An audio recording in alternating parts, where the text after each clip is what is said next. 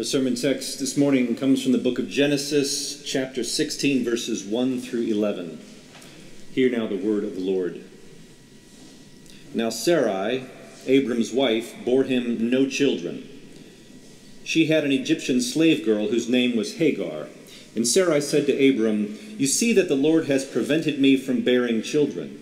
Go into my slave girl. It may be that I shall obtain children by her."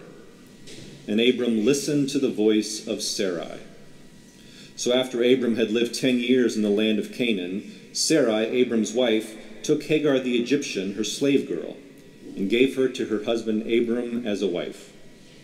He went into Hagar, and she conceived. And when she saw that she had conceived, she looked with contempt on her mistress. Then Sarai said to Abram, "May the wrong done to me be on you. I gave my slave girl to your embrace, and when she saw that she had conceived, she looked on me with contempt. May the Lord judge between you and me." But Abram said to Sarai, "Your slave girl is in your power. Do to her as you please." Then Sarai dealt harshly with her, and she ran away from her. Then the angel of the Lord found her by a spring of water in the wilderness, the spring on the way to Shur. And he said, "Hagar, slave girl of Sarai, where have you come from and where are you going?" She said, "I am running away from my mistress Sarai." The angel of the Lord said to her, "Return to your mistress and submit to her." Then the angel of the Lord also said to her, "I will so greatly multiply your offspring that they cannot be counted for multitude." And the angel of the Lord said to her, "Now you have conceived and shall bear a son, and you shall call him Ishmael, for the Lord has given heed to your affliction." This is the word of the Lord. Thanks be to God. Would you pray with me? Gracious and holy God, I pray now that you would pour your Holy Spirit through me, that these words might truly become your living word to your people. And I pray that you would open up each of our hearts and minds that we might receive that word exactly in the place that we need to hear it. For we pray this in the name of our risen and reigning Lord and Savior, Jesus the Christ. Amen. We are continuing this morning in our sermon series, Family Matters, as we take a look at some of our earliest spiritual ancestors in the book of Genesis. This morning we take a look at Abraham and Sarah, or Abram and Sarai as they were still known at this point. Now, Abram and Sarai were from the ancient city of Ur, which is in modern-day Iraq. But along with Abram's father and his nephew, they had all packed up and moved their family to a place called Haran, which is in modern-day Turkey, and there they thrived and prospered. But then one day, when Abram was 75 years old, the Lord appeared to him and told Abram to pack up all of his things, leave behind everything he knew, and go to a place that God would show him. For God said, "I will make a great nation of you, and I will bless you and make your name great so that you will be a blessing." I've often tried to imagine the conversation that took place between Sarai and Abram after this incredible encounter with God. We're doing what? We're going to pack up everything and move again. And we're going where? He didn't exactly specify. And who told you this? The Almighty? And he's going to make what of you? A great nation? Right. You forget, Abram, that I am a barren woman. Barrenness was particularly difficult for women in those days, for it was generally considered a woman's purpose in life to give children to her husband, especially sons. And when one could not, she was usually viewed with great suspicion by everyone around her, who wondered what terrible thing must she have done for God to have cursed her womb with barrenness. So I'm sure that hearing this absurd promise from God was really a knife in Sarai's heart as it poked at that open wound she had been carrying around with her entire married life. And it tempted her with a hope she just couldn't afford to risk. After all, her childbearing years had long since passed. You know what the pain of barrenness is like, don't you? I mean, certainly some of you have desperately waited for a child to come along and it hasn't happened. But barrenness comes in many forms. Maybe for you it's your inability to create the life that you want or to find the love of your life. Maybe it's your inability to fix your loved one or to find a sense of purpose for your life. It could be your inability to communicate with your teenager or to reason with your aging parent. And maybe it's the job that is just so slowly sucking the life out of you day after day, or the empty, lonely house you go home to every night. Or maybe it's just your soul that feels barren as you wonder why God seems to be at work in everyone else's life but yours. And like the psalmist, you want to cry out to God, "How long, O Lord, will you forget me forever? How long will you hide your face from me? How long must I bear pain in my soul and have sorrow in my heart all day long?" Certainly, one of the hardest things for us is having to wait through a season of barrenness in our lives. Of course, we all tend to have a hard time waiting for just about anything these days, don't we? I mean, we live in such an instant society, the Amazon Prime world, where we expect to have everything we want right away. I mean, heck, how many car accidents have been caused because someone couldn't wait just a couple of minutes to read or respond to a text message? I mean, waiting it's almost an insult to us. It insults our intelligence and our competence. It mocks our ability to get what we want when we want it. It also reminds us that we are not in control, that we are not the center of the universe, that we are not God. And we've always had a hard time accepting that. But perhaps the hardest thing for us to wait for is when we're waiting for God to do something about our situation. Now, to Abram's credit, he'd already been waiting for quite a long time. It had now been 10 years since God had first appeared to him and promised that he would have a child with Sarah. And Abram was now 85 years old. And so far, nothing. No child, no fulfillment of God's promise, no hope for the future, not even a glimmer of light, which is all any reasonable person could expect, right? I mean, after all, not only was Sarai barren, but she was now 76 years old.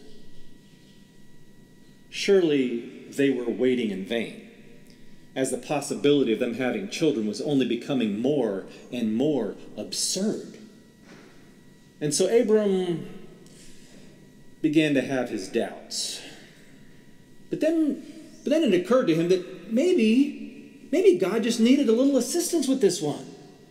Maybe God was waiting for Abram to take some initiative and get the ball rolling. Actually, it was Sarai who came up with the plan. And she tells Abram to take her slave girl Hagar and have a child with her, and then Sarai would raise that child as her own, and Abram would have the child that God had promised. Just sleep with the help and all of our dreams will come true. It was a terrible idea then. It's a terrible idea now. But this is typical how we deal with the promises of God. We turn them into reasonable goals that just need a little help from us to complete. Now, in fairness to Sarai, her suggestion was not only unheard of, but certainly not even an unreasonable one in their culture. Of course, The culture around us will often suggest to us very reasonable sounding things that do not correspond to the will or the word of God. So Abram listened to the voice of Sarai, and they enacted this plan to attain the promised blessing from God. But then the plan actually worked. And I'm sure to everyone's surprise, it didn't turn out quite as gloriously as they had imagined.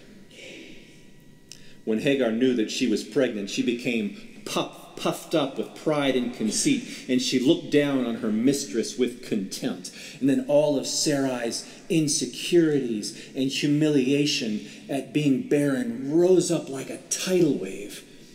And it was just too much for her to take. And then the blame game began. Are you starting to detect a theme in these stories yet?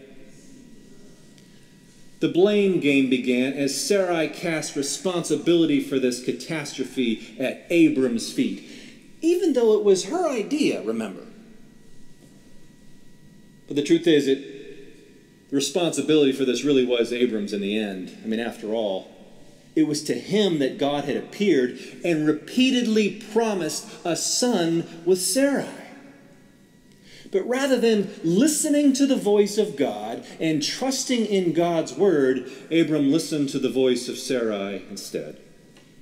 I mean, he never meant to cause any problems. It's just that there just seemed to be such a gap between the promises of God and the way things actually were, that he just figured he'd help God out a little bit with his plans.